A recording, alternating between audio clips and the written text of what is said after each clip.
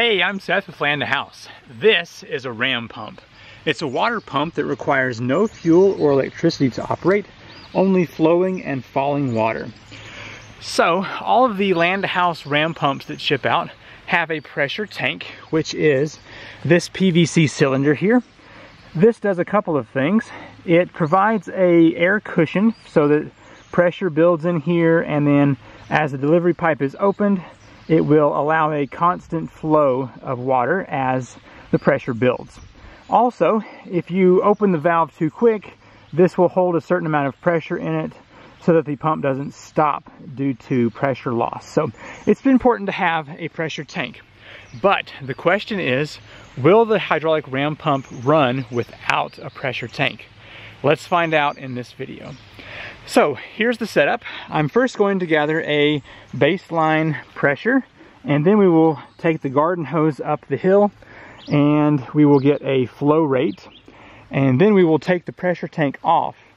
If it still runs, then we will get the same data and see what happens with that. So let me walk you through the setup here.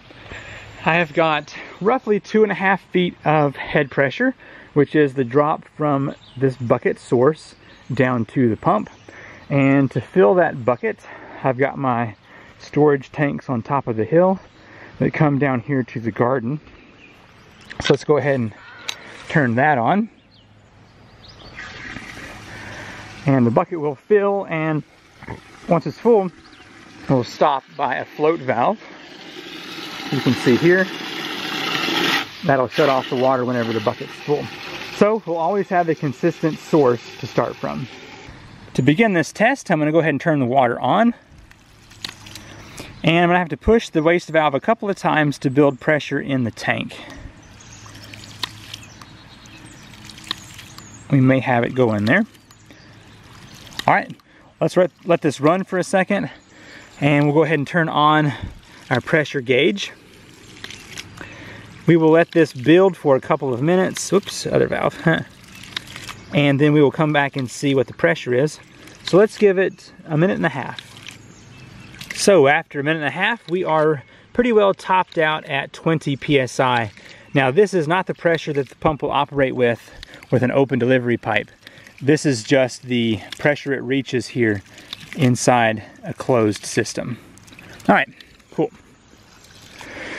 So the next thing I'm going to do is open the delivery pipe. We'll close off this pressure gauge. Don't need that now. And I just heard the water rush out of the tank and up the hill. So I'm going to just turn the pump on for a while until we start seeing water out the top.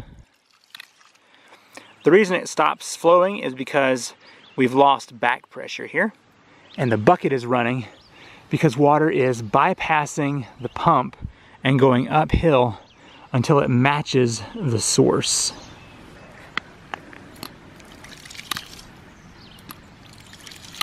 Looks like some debris has gotten stuck in my automatic valve here.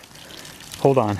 The water weight in the delivery pipe has reached a point that it's heavy enough to keep the pressure in the pressure tank, and so the pump is running on its own.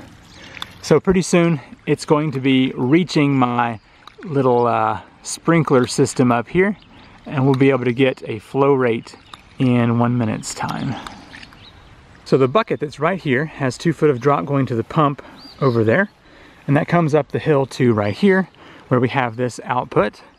So I'm going to be using this little tote and a timer to see when it reaches this point right here. So it may take a moment. All right.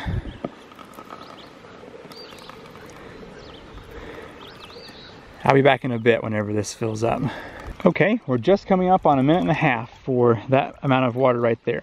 All right, cool. That's going to be our base right there. So I'm going to touch those lines in a minute and a half. So our normal operating pressure in this setup is 20 psi in a minute and a half.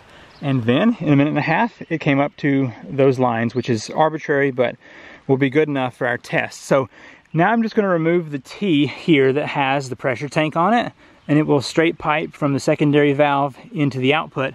And let's see if this will even work. Okay, as you can see, the pressure tank has been removed here, and it just straight pipes on to the output. So I have reset the pressure here on our pressure gauge. Let's go ahead. I've also got the hose closed here for the delivery. Let's go ahead and get this running again.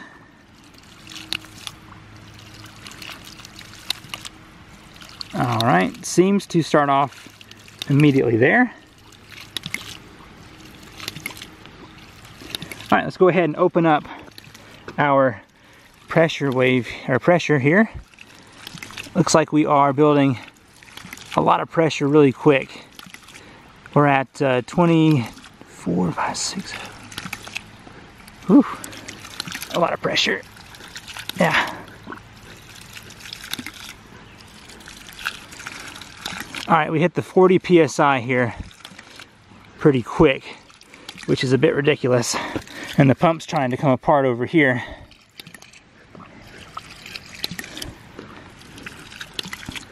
Let's see if it'll climb above 40.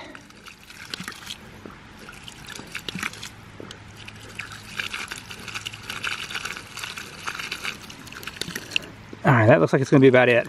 All right, so 40 PSI, which is what the tank would actually build up to if you let it sit long enough. All right, we'll close this off and we'll stop that. And now let's go up to the top and get a flow rate. So let's reduce, open that up and let that pressure out of there. Okay, we'll go ahead and open this and we will get our flow rate at the top now. I'm gonna go ahead and start the timer here on filling this up again, and we will see what we get here. Hopefully we'll see similar results around the 1.5 minute mark.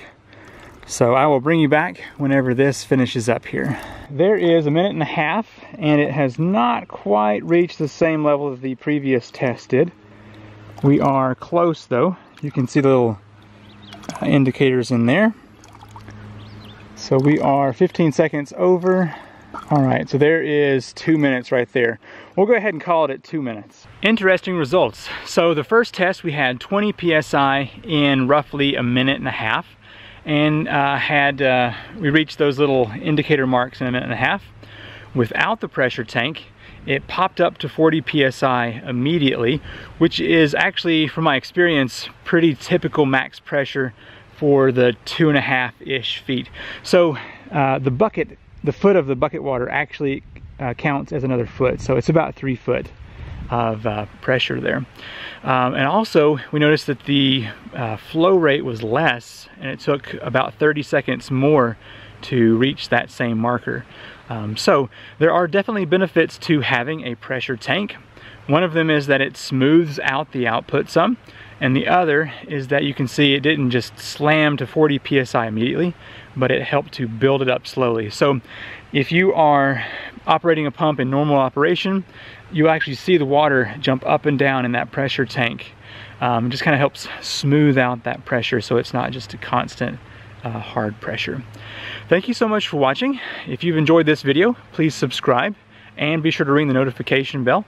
I post a lot of videos here on the channel that you will probably enjoy. Also, hit that like button, and I will see you in the next video.